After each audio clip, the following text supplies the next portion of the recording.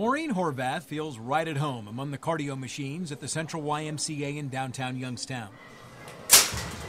She also feels at home in what she calls the dungeon, the series of rooms in the Y's basement that make up the weight area. Maureen Horvath should feel at home here. She built it all. Kind of. No kind ofs about it. In her 39 years at the Y, 33 as fitness director, Maureen Horvath has played a part in the purchase of every machine in the building, every aerobics, spinning, and yoga class that's offered. And I started volunteering, teaching a fitness class, which I knew nothing about at that time. That was 1977. Maureen Horvath's 5 kids were all in school. She volunteered for 2 years, then was hired. I started part-time, $3.25 an hour.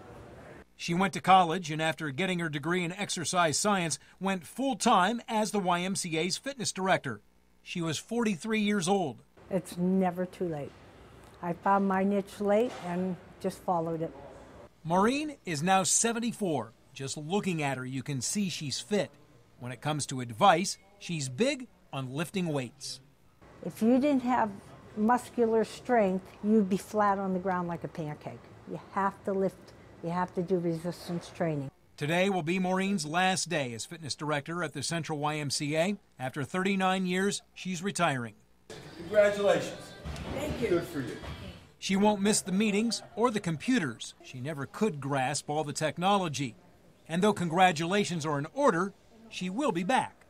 I'm going to volunteer doing some things in the morning. I just can't walk away from something that's been so impactful in my life. Maureen Horvath, retiree, soon to be off the Y's payroll, but not gone for good. In Youngstown, Stan Boney, WKBN 27 First News.